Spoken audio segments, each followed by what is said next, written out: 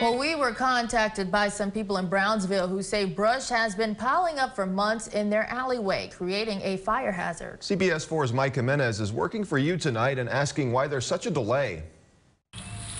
Manuel Castro has lived near the alleyway located on 17th Street between Washington and Elizabeth for nearly a dozen years and says brush pickup is spotty. Esto es una cosa tras otra. This is one thing after another. When they want to come by, they do, and when they don't, they give you excuses. But this is too much. Castro says the brush hasn't been picked up since November. He says his children can't play in the alleyway because there are possums and tarantulas in the brush.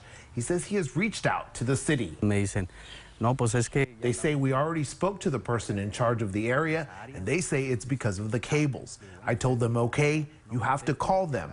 They said, no, you have to call. Why should we have to call? We did not put the cables there. Castro says he was told the cable lines belong to Spectrum, and the driver from Republic Services is not able to enter the alleyway because the lines hang too low. We spoke with another neighbor who says she has also contacted the city, and they told her someone from Republic would contact her. I was concerned that there was going to be a fire and that all of our properties were going to go up in flames. And they still haven't done anything about it. They know that it's a fire hazard. We reached out to the city, who referred us to Republic Services. They say they are looking into the issue. We also reached out to Spectrum Cable. They said this is the first they have heard of the issue, but immediately sent out a crew.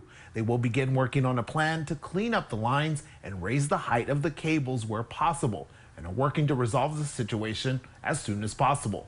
The people on the street just want the brush picked up. Yo pienso que no es justo. I feel it's not right. We pay our taxes to the county, the city. This is not fair that we have this mess here. Working for you in Brownsville, I'm Mike Jimenez.